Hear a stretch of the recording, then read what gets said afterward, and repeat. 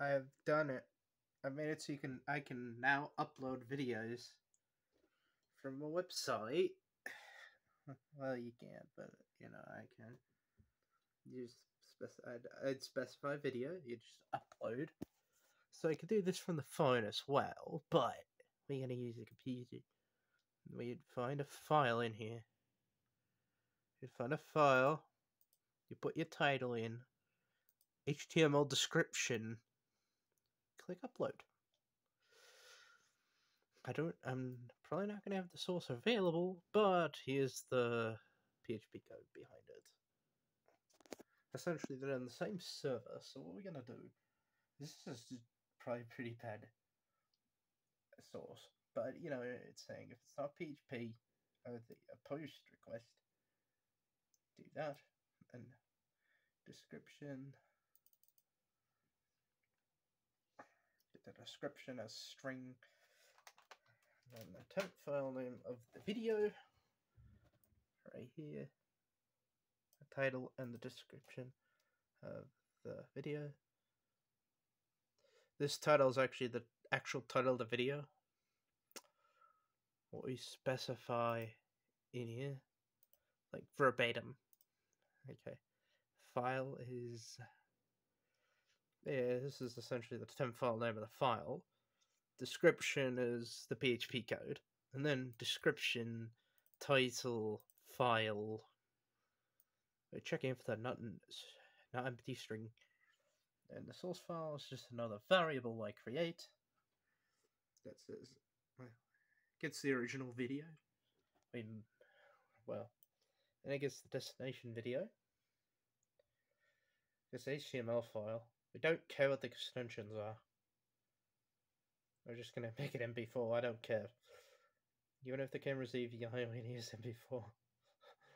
Probably pretty bad. File put contents. We put the description into an HTML file. This file here, it's being read in. Execute. We move the temporary file into source file.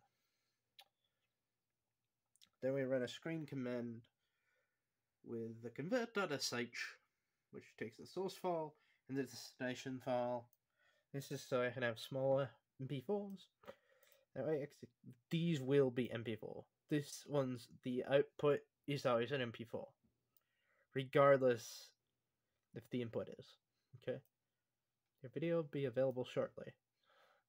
It'll be available at this path, and a URL encodes that. Here. Then you forgot something if it didn't. Then here's your footer. Actually, let's remove this description, because sometimes I like to have empty descriptions. Okay. Okay, let's save, and then there you go. You got it. And then it adds a footer to make the website look pretty. And then here's the page. Maybe I'll put this in a gist, as there's no private data in there. And then we go right here. We refresh this page.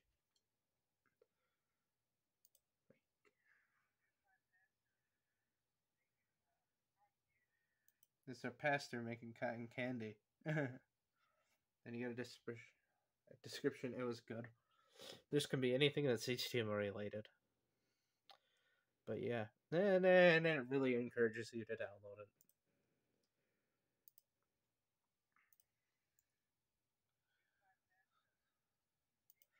So it's literally playing in my video player.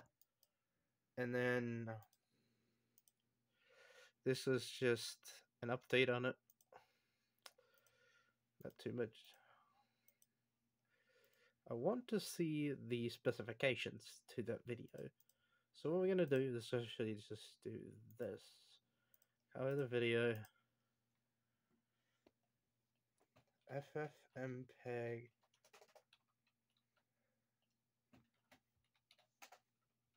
-I.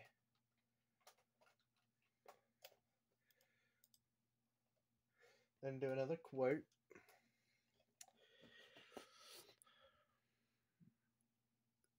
I lower this down to, where is it? 640 by 480. And then it's like the file's like 31 6 meg. Wow.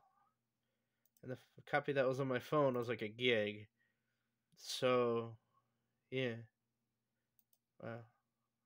And then, if you're wondering what the script is,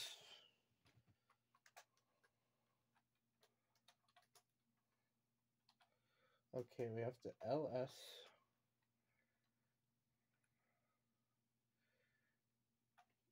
cat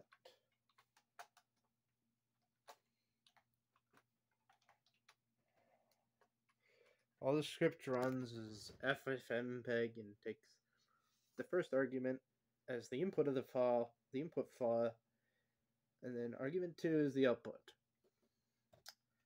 Okay. Okay, I got it all